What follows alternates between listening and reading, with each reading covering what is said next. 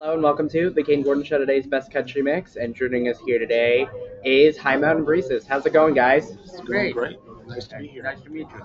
It's nice to meet you guys as well. So, what are you guys most looking forward to at CMA Fest? Oh, I come here almost every year and just see different artists, a lot of that I work with, and it's always a lot of fun. It's fun. I agree. It's the experience.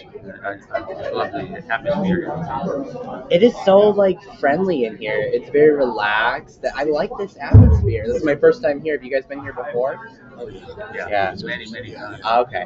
So you guys are naturals. You guys are veterans. I'd like to Yes. see your feelings on Sunday after the Yeah, you might crowd. be a little tired. That is true. I mean, I feel kind of tired and stuff already, to be honest with you. But It is special, though. The whole country music thing and the audience that participates, it's just a good vibe.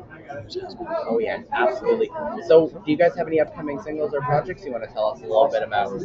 Well, I'll start because we're currently working on. We just recorded six songs for an album. It's going to be "Stars in Lahaina," single we already have out, and we're excited about taking six kind of classic recordings. We'll finish up in the next month and put out. And the best way to really learn about everything is through highmountainbreezes.com website. It keeps everybody up with current events and new material coming out. And Ed? Well, I'm their digital aggregator. I get their music available on all the digital services around the world, and so I'm working with Stars in Lahaina. That's doing extremely well. Well, congratulations to you both. So, where can people find you on socials if they want to give you a follow? Definitely Facebook. I know it's all over Facebook. And what else would you Instagram. Instagram, yeah. I think you're also on TikTok. Yeah. So we're not difficult to find. Yeah. That is awesome. Definitely give these guys a follow. Now, if you had the opportunity to collaborate with any artist, who would you choose? Well, that's a put on the spot thing. I get to collaborate with a lot of artists, so currently, I don't. Your That's favorite hard. one's in the studio.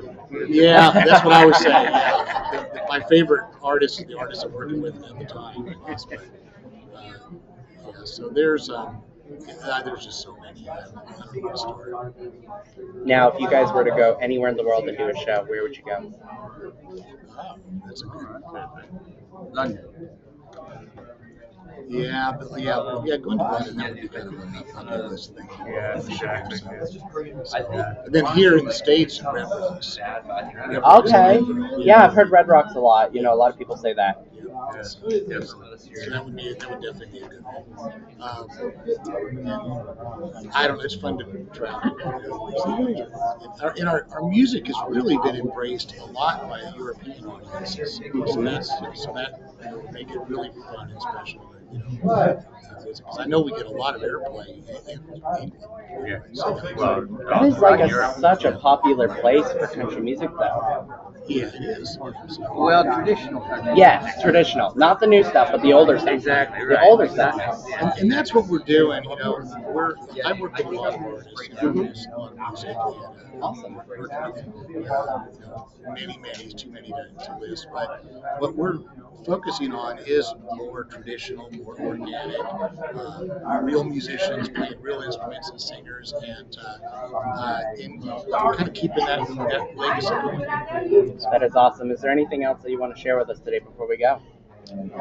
Just check out highmountainbreezes.com. That kind of tells you everything. The HMB players.